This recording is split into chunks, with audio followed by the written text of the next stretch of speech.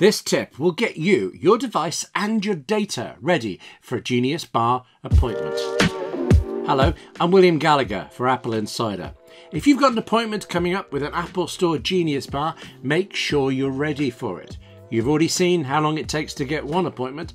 Let's take some steps to make sure you don't need to make it two.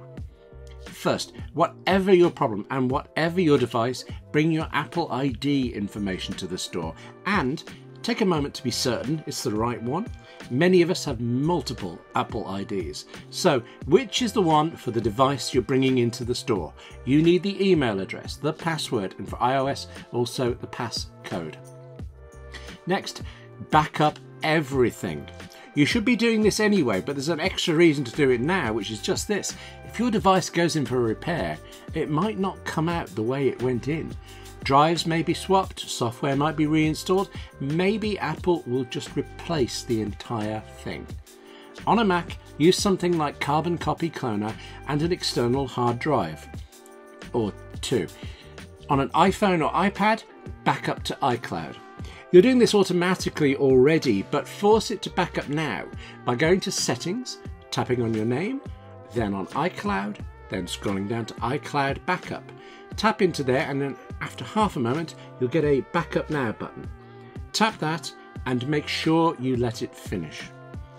On your Apple Watch, well, now that sounds tricky, doesn't it? Because there is no backup button on the watch. True, there also isn't a lot of data on your watch either, but there are faces and complications and settings.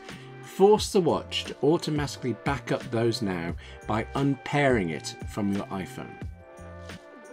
All of this is easy to say if your watch and your iPhone and your iPad and your Mac are working. If they are so broken that you can't even switch them on, you're stuck. You'll probably just live with it, trust Apple not to peek at your holiday snaps, and then if the drive is replaced, you'll probably just hope the old one is disposed of safely. However, even in this case, there is something you can do to protect sensitive data on your device. You can erase it remotely. It won't magically wipe everything when the machine is switched off, but if that machine is revived, then it will start to be wiped.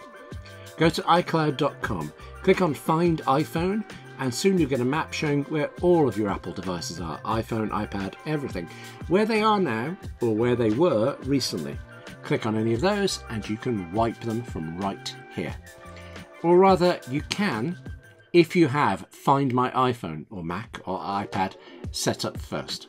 So set that up now before you have a problem. Start backing up your devices now too before you have a problem. Be prepared and you'll leave your Genius Bar appointment knowing your device is ready for them to repair and that your data is safe.